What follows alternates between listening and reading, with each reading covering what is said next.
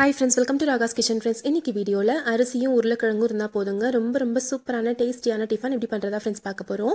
இது செய்யிறதுக்கு நான் இன்னைக்கு இட்லி அரிசி புழுங்கல் அரிசி இருக்கு இல்லைங்களா, அது வந்து ஒரு 2 கப் அளவுக்கு, அதாவது 350 கிராம் அளவுக்கு நான் இன்னைக்கு எடுத்துர்க்கேன். 2 கப் இட்லி அரிசியை நல்லா ஒரு 2-3 தடவை நல்லா கழுவிட்டு தண்ணி ஊத்தி ஊற வச்சுக்கலாம். இப்போ இது வந்துட்டு ஒரு குறைஞ்சது ஒரு 3 மணி நேரம் நல்லா ஊறணுங்க. நீங்க காலையில இந்த டிஃபன் பண்ணலாம் அப்படி நினைக்கிறீங்கன்னா நைட்டே கூட நீங்க வந்து ஊற வச்சிரலாம். குறைஞ்சது 3 மணி நேரம் ஊறினா போதுமான அளவா இருக்கும். இப்போ பாருங்க, இது அரிசி நல்லா ஊறிடுச்சு. இந்த அளவுக்கு நல்லா ஊறினதும் ஒரு மிக்ஸி ஜார் எடுத்துக்கலாங்க.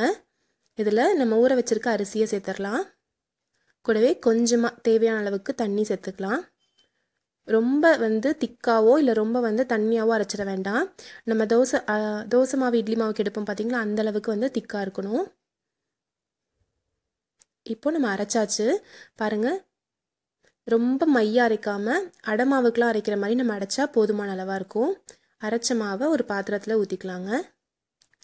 இப்போது நான் 350 கிராம் அரிசி எடுத்து ஊற வச்சு நம்ம வந்து அரைச்சி வச்சுருக்கோம். இதுக்கு ஒரு 300 கிராம் அளவுக்கு உருளைக்கிழங்கு எடுத்து அது நல்லா வந்து குக்கரில் ஒரு 4-5 விசில் விட்டு வேக வச்சு தோல் எடுத்துட்டு நல்லா மசிச்சு வச்சுக்கோங்க. பாருங்கள், இந்த அளவுக்கு நல்லா மசிச்சுக்கோங்க. கட்டி எதுவும் இல்லாத மாதிரி மசிச்ச உருளைக்கிழங்க அரிசியோடு சேர்த்துடலாம். இதில் வந்துட்டு நம்ம எந்த பருப்பும் சேர்க்க போகிறது இல்லைங்க.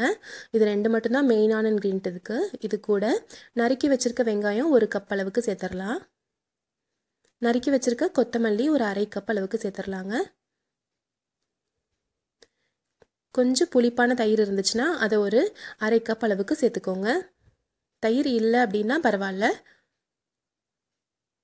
இது கூட ஒரு 1/4 ஸ்பூன் அளவுக்கு மஞ்சள் தூள், காரத்துக்கு ஏற்ற மாதிரி மிளகாய் தூள் நான் ஒரு 1/2 ஸ்பூன் அளவுக்கு சேர்த்துருக்கேன்.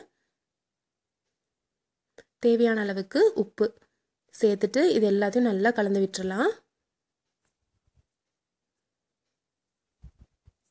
ரொம்ப கட்டியாக இருந்துச்சு அப்படின்னா கொஞ்சமாக வந்து தண்ணி சேர்த்துக்கோங்க.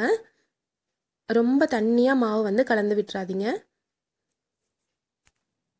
நம்ம போண்டாலாம் போட்டோம் அப்படின்னா ஓரளவுக்கு லைட்டாக திக்காக இருக்கும் பார்த்தீங்களா, அந்த பதத்துக்கு வந்து நம்ம இந்த மாவை வந்து கரைக்கணும். அப்போ தான் வந்து கரெக்டாக இருக்கும். தேவைப்பட்டால் மட்டும் நீங்கள் தண்ணி வந்து இதோட சேர்த்துக்கலாம். எல்லாத்தையும் நல்லா மிக்ஸ் பண்ணிடுங்க. உங்களுக்கு விருப்பப்பட்டால் அதில் வந்து கேரட் துருவலும் நீங்கள் வந்து சேர்த்துக்கலாங்க. பாருங்கள், இந்த அளவுக்கு நல்லா திக்காக இருக்கணும். இப்போ நம்மளுடைய மாவு ரெடி ஆயிடுச்சுங்க. இப்போது நம்ம ஒரு தோசைக்கல் வச்சிடலாங்க. தோசைக்கல் வச்சுட்டு கல் நல்லா சூடாகட்டும். ஒரு 2 ஸ்பூன் அளவுக்கு எண்ணெய் விட்டுக்கோங்க. எண்ணெய் கொஞ்சம் அதிகமாக விட்டு நம்ம வந்து இதை சுட்டு எடுத்தோம்னா ரொம்ப டேஸ்ட்டாக இருக்கும். இப்போது நம்ம ரெடி பண்ணி வச்சுருக்க மாவில் ஒரு கரண்டி அளவுக்கு மாவு எடுத்து இந்த மாதிரி நல்லா மொத்தமாக வந்து ஊற்றிக்கோங்க. இது வந்து தோசை மாதிரி பரப்பி விட வேண்டாம், அப்படியே கொஞ்சம் திக்காகவே இருக்கட்டும், அடை மாதிரி.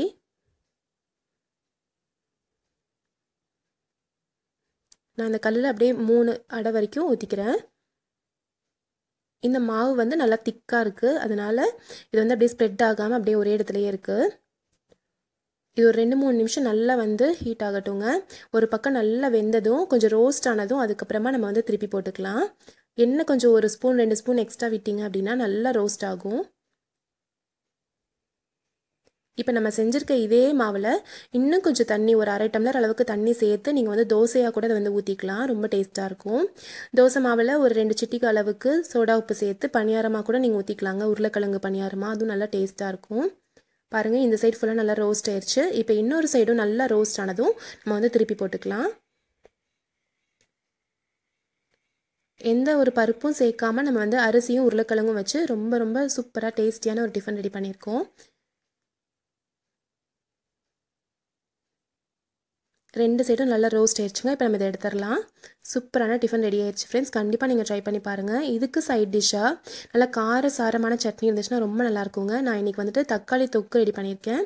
இது எப்படி பண்ணுறதுன்ற லிங்க் வந்து நான் உங்களுக்கு டிஸ்கிரிப்ஷனில் கொடுக்குறேன், அதை பாருங்கள். நல்லா வெந்திருக்கு பாருங்கள் உள்ள வரைக்கும். இந்த ரெசிபி உங்களுக்கு பிடிச்சிருந்ததுன்னா நம்ம சேனல் ராகாஸ் கிச்சனில் ஒரு லைக் கொடுங்க, ஃப்ரெண்ட்ஸ் கூட ஷேர் பண்ணுங்கள், சப்ஸ்கிரைப் பண்ணுங்கள். தேங்க்யூ.